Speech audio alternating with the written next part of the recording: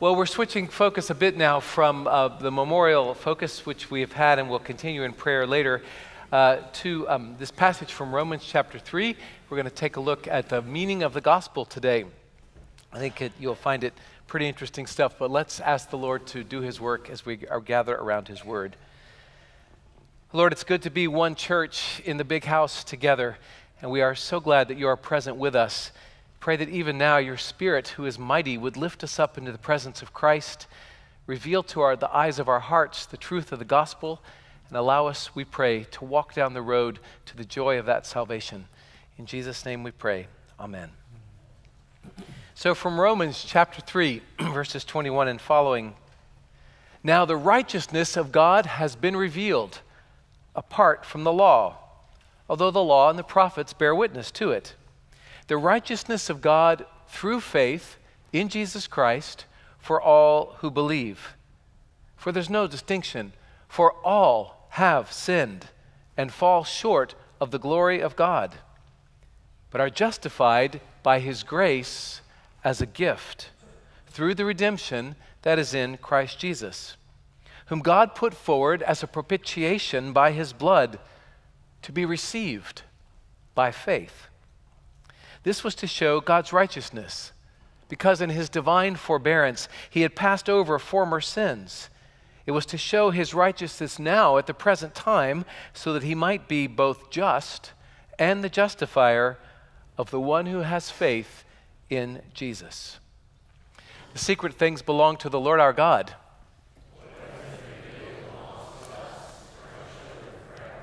that we may do all the words of this law.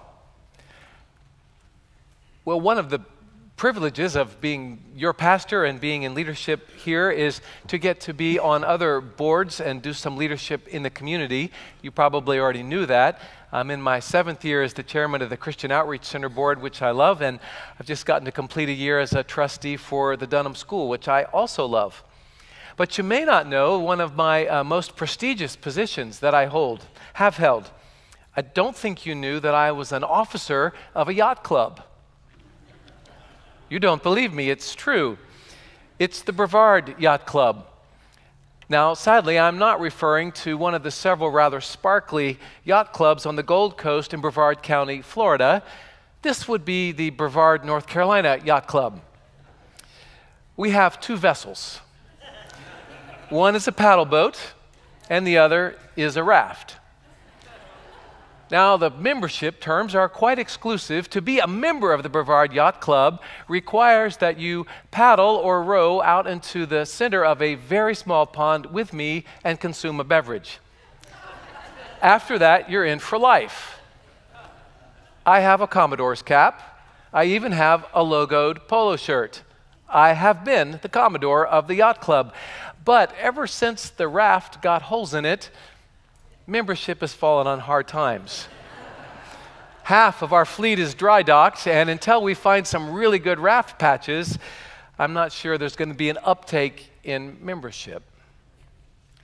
More seriously, I've been thinking a lot about membership because last week we had 17 confirmation students join the church.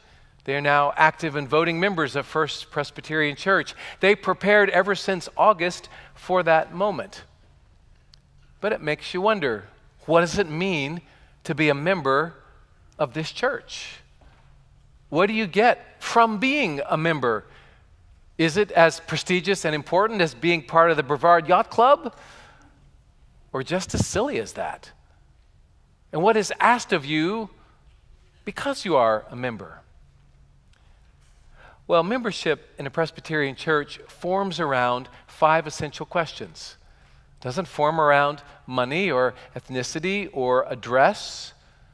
It forms around 5 essential questions, which I've discovered actually interweave pretty beautifully with what you might have heard called years ago the Roman road to salvation. Did you ever remember hearing that term? It's where people extract a series of beautiful verses from Paul's letter to the Romans in the New Testament and show step by step how Paul's letter progresses through the stages that lead to salvation and then discipleship in Jesus Christ. Paul's prologue to Romans, he begins by saying, I'm not ashamed of the gospel, for the gospel is the power of God for salvation to everyone who believes. So today, for our one church service, I thought it would be fun to interweave the 5 membership questions with the Roman road and see how they go together. Shall we try? We'll see if we can pull this off. Question number 1 for membership, and I always give a disclaimer when I'm teaching this to confirmation students or new members, is be warned, the first question is negative marketing. It is close to being offensive. In fact, it is highly uncomfortable. It's an odd way to start a question for prospective members. Do you acknowledge yourselves to be sinners in the sight of God without hope for your salvation, except in His saving mercy? What kind of marketing is that? Hi. Welcome to our church. Do you realize that you are helpless and hapless and hopeless? Want to join? It is this reversal of propaganda or of promises that says, right here, we are the fellowship of people who are a mess. We form around a common need. I am not sufficient in myself. I can't make it work. In fact, when I start down the Roman road to salvation, in Romans 1:18, Paul tells us this, for the wrath of God, and we could get that, I don't have that slide, it's in my head. For the wrath of God has come upon all forms of unrighteousness. For though they knew God, we did not honor Him as God or give thanks.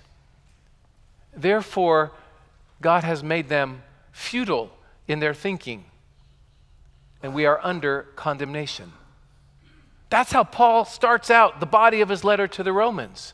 The condition of humanity is under the wrath of God because of our unrighteousness. We are more than just mistake makers. We are sin committers. God has a will for humanity, and we have said, I prefer my will. God has shown us a way to life, and we have said, I think I can do better.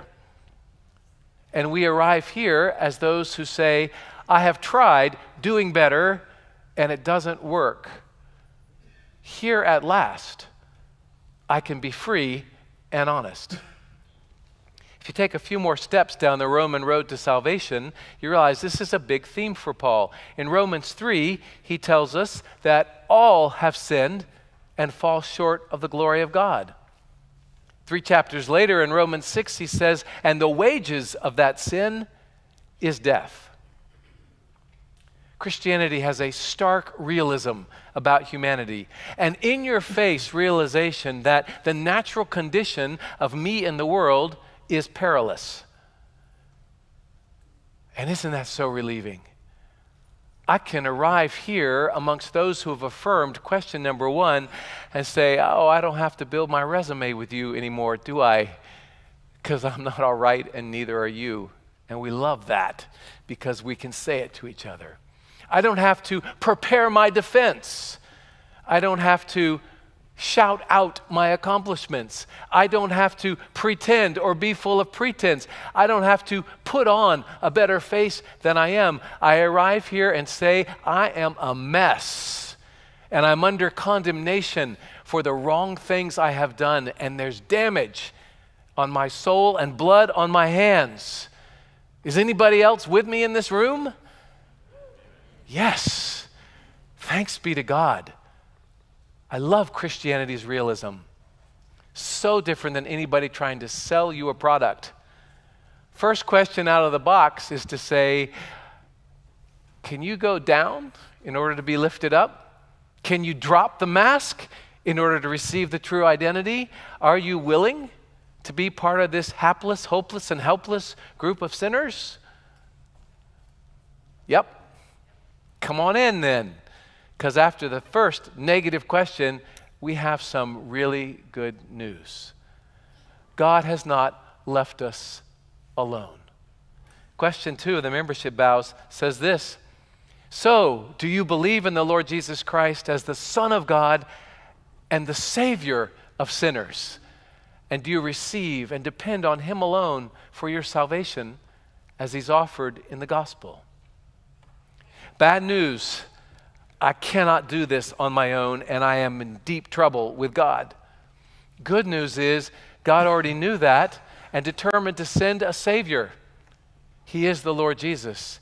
He is the Savior of sinners, the forgiver of transgressors, the washer of indelible stains, the reliever of damaged consciences, because He has come to save us from ourselves. And I come here to look to Him. I can't do my life. Christ has done my life, and I'm trusting in Him. Both those very negative passages you saw on the screen from Romans, watch the second half of them. In Romans 6, the wages of sin is death, but the free gift of God is eternal life through Jesus Christ our Lord. Do you want to work for the meaning and purpose of your life and hold it up to God and say, look what I did? That way leads to death. You'll get paid in what you have done. But the free gift is eternal life through Jesus Christ our Lord. Back in Romans 3, Paul said, all have sinned and fall short of the glory of God, being justified by faith as a gift because of the redemption that is in Jesus Christ. We celebrate the ultimate switcheroo. My record on my own is bad, stained, mottled. Christ's record as a man among us was one of fidelity and love and perfection. And He says, I'll give you my record and I'll take yours. You get a new record that you don't deserve, and I'm going to give you a new heart so that what I've already given you as your record, you can start to live that as your true identity. Keep walking down the Roman road of salvation. Romans 5 says, for the love of God has been poured into our hearts through the Holy Spirit who was given to us. What happens? Christ comes and accomplishes salvation for us, and then says, now I'm going to give it to you. I'm going to pour my Spirit into your heart so you can say yes to me and be joined to me. And all that is mine becomes yours, and I'm extracting all that gook out of you. It's going to take a long time, but the end is already here. It's already accomplished. You are forgiven, wiped clean, made new. Now we're going to work that out in daily life by the Spirit given to you. How does that work? Well, keep going down the Roman road to salvation and you get to chapter 10, and we're told something very clear. If you confess with your lips that Jesus is Lord and believe in your heart that God raised Him from the dead, you will be saved. There's an external part of it. I'm going to speak aloud. This guy is the one I'm following. He's the master. He rules. I'm with Him. And I'm internally going to give my internal allegiance of, and I believe that His story is the one I want to be joined to. He died and He rose. Impossibly, the dead man got up. And I've yielded my heart, soul, and mind to that. I believe it, and I'm willing to say it. So down the Roman road is the assurance, if those two things are true, you are saved from your sin and yourself, and you've entered the fellowship of redeemed sinners. That's here. It's a pretty good first two questions, don't you think? Well, question 3 follows pretty naturally from that. It asks, do you now promise and resolve in humble reliance upon the grace of the Holy Spirit that you will endeavor to live as followers of Christ? They must have put that word endeavor in there for my mom, because youth group in her days was called Christian Endeavor, and she hated it. And endeavor is such an odd word because it just means to try. Do you now promise and resolve in reliance on the Holy Spirit that you're going to try to be a follower of Christ?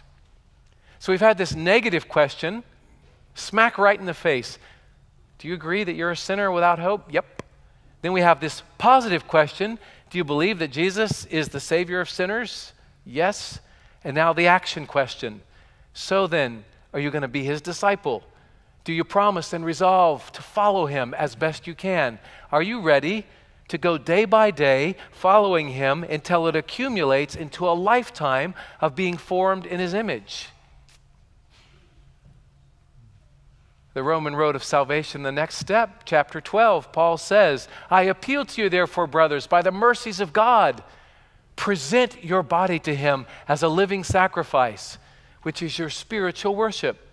Do not be conformed any longer to this world, but be transformed by the renewal of your mind.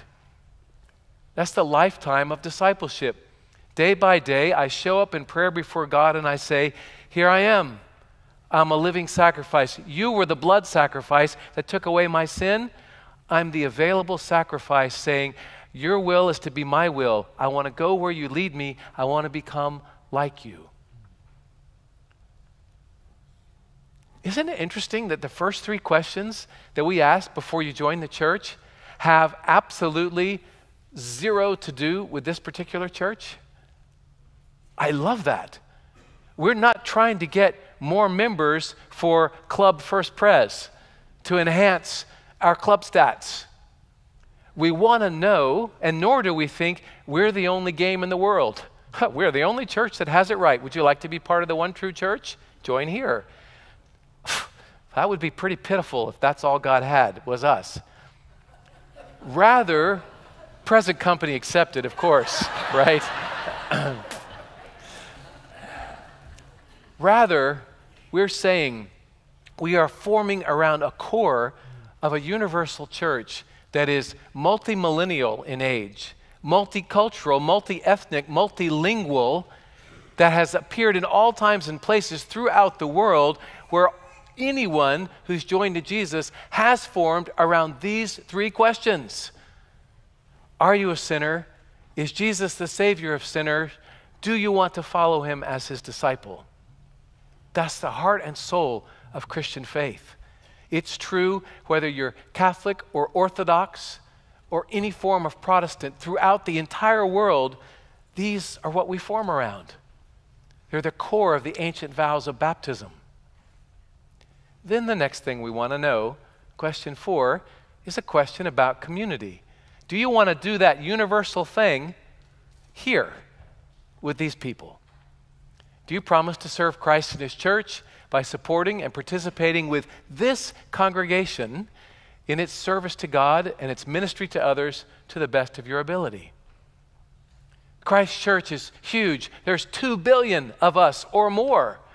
But all church is local church. The best way to be part of the universal church of Jesus Christ is to be wedded and committed to one local body. Throughout the world, it's the local church everywhere. Sometimes you see believers get restless and they think, well, maybe there's more Jesus over there. Maybe there's more a sense of the world church over there. Maybe if I just skim virtually around all the best preachers and all the best worship leaders, I'll get more. And Jesus says, no, I put you in community because this is where the church forms so that the world can see this is what it looks like to be mine. In all the day-to-day mess of consistently living out faith with the same people over and over, day by day, year by year, this is what we've agreed to do. Now, of course, people get transferred, they move, they retire, but we ask the question, for this season of your life, can you commit to this particular body of believers who have all said together, I'm a sinner, saved by grace, joined to Jesus by the Spirit, and I'm trying to follow him. You want to come too? Let's do this together. The fifth question is a lot. Oh, actually, there's a great scripture from Romans 12 a little further on. Got to get it. We're moving towards the end here, but hang in, this is all so cool. Paul says right after the present your bodies, he says, by the way, we, though many, are one body in Christ and members one of another. There's a whole theology of the church there. There's no such thing as an isolated individual Christian who doesn't belong to anyone else. That's not a Christian. To be a Christian is to be joined to Jesus, whose body is all the people in all the world who are joined to him. You never get to be a member of Jesus like you're the member of some internet club that's going to send you a new jam every week. It's an organic joining to his body, the church. All Christianity is in community. Otherwise, you're outside of what Christ wants to do with you. Well, the fifth question is very much like it, but it's also very important. It basically asks if you're willing not only to do your discipleship here, but also to submit to the leadership that has been chosen by this body and to promote the unity and harmony of the body. Let's get the fifth question up there. So do you submit yourselves, that's another bad marketing word, to the government and discipline of the Evangelical Presbyterian Church and to the spiritual oversight of this church session? And do you promise to promote the unity, the purity, and the peace of the church? Paul goes on in Romans 12 to say that he's praying and encouraging them that they would have one voice in glorifying God. They would be in such harmony one with one another and such accord with Christ that the voice of the Roman church would be one voice praising God.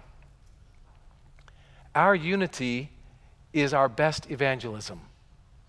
Our harmony around these gospel truths, our open exchange and admission of them in our lives is the best witness we'll ever have to the world. Far better than any strategy or particular plans. If a church is energized and unified around these essential core teachings of the gospel, the world will be drawn to us. That's why these passages are so important. Let me move towards close with an illustration, how this worked out for me. Some years ago now, I was, as many of you were, part of the Promise Keepers movement in our country. It was a great call to men to come back and consecrate themselves to Jesus and to their families, to their communities, and to racial reconciliation. One of the visions of Promise Keepers was to gather on the Mall in Washington, and there were, by all estimates, some 650 to 750,000 men that came to repent of our sins and commit ourselves to the cause of Christ. Now, on that day, it was pretty moving because we were on the part of the mall there in Washington that was covered with gravel, and they had all of us, 750,000 of us, get down on our faces. And I was on my face in the gravel, and it's become an emblem for what it means to belong to Christ. To first bow to the ground in contrition, in sorrow for all the ways I've participated in the brokenness of the world and in sinning against God. I bowed to the ground, imagining that I was holding out my hands to cling to the cross. Nothing in my arms I bring, simply to the cross I cling. And we stayed there on our faces. But the reason for bowing moved from guilt and confession to gratitude and praise.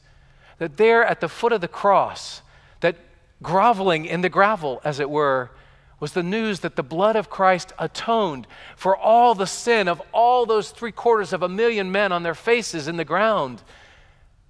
And I was so grateful to be at the foot of the cross. And then while I was still down with my face, I looked up and I looked over and I saw the guy next to me. And I saw the guy next to me. Just like when I imagine you with me at the foot of the cross. And I look up and realize, oh, it's you. You're here too. Are you here too? Confessing your sin? Are you here too? Realizing Christ's forgiveness? Is that us? All of us on our faces on the ground at the cross, peeking around and realizing we're all here included, names etched in the handprints of Christ? That's the beauty of Christ's church around which we form. Sinners freely admitting it, saved by grace beyond comprehension that washes away those stains, and committed to saying, and I will follow him the rest of my days, and I've decided I'm going to do it with you. Is that what you want? Could you form your life around those things that we've said together? I want to give you a chance to do that. Following the next hymn, we'll be standing together, and I'm going to ask you the membership vows. And I hope that there will be a thunderous reply as we say to him, yes, yes, 1,000 times, yes. Lord Jesus Christ, we thank you that you have called us to the truth and the freedom of the gospel. We thank you for Paul's leading us down the Roman road of salvation through sin to forgiveness to discipleship to the unity of the church. Would you form us as one church for the sake of the world? Amen.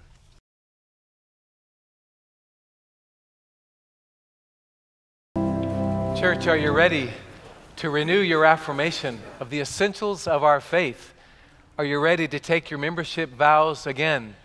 If you're visiting with us or you're from another church, remember the first 3 questions unite all Christians all through time and place. It's only the last 2 that are specific to us. But shall we, as one, acknowledge what we believe? Do you acknowledge yourselves to be sinners in the sight of God, without hope for your salvation, except in His saving mercy? Do you? I do. Do you believe in the Lord Jesus Christ as the Son of God and the Savior of sinners? And do you now receive and depend on Him alone for your salvation as He's offered in the gospel? Do you? I do. And do you now promise and resolve in humble reliance on the grace of the Holy Spirit that you will endeavor to live as followers of Christ? Do you? I do. And you promise to serve Christ in His church by supporting and participating with this congregation in its service of God and its ministry to others to the best of your ability? Do you? I do. And do you submit yourselves again to the government and discipline of the Evangelical Presbyterian Church, the spiritual oversight of this church session? And do you promise to promote the unity, the purity, and the peace of Christ's church? Do you? I do. Here again the words of Paul. If you confess with your lips that Jesus is Lord and believe in your heart that God raised Him from the dead, brothers and sisters, you have been, you are being, and you will be saved. Amen. Please do be seated.